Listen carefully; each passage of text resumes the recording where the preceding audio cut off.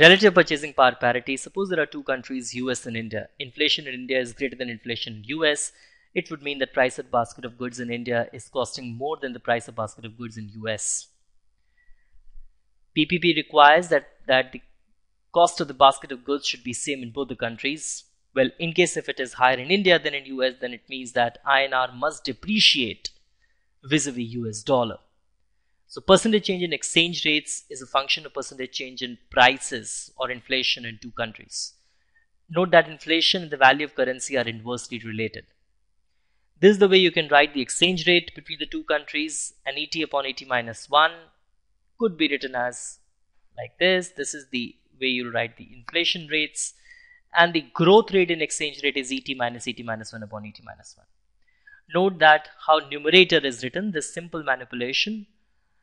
And again, if you open this up, you're going to get this. Note that the second expression is very small, because in case if inflation rates are small, then the changes in inflation rates are again very small, so it could be ignored. So growth rate and exchange rate could be written as the differences in prices in domestic and the foreign country. This is the relative purchasing power parity.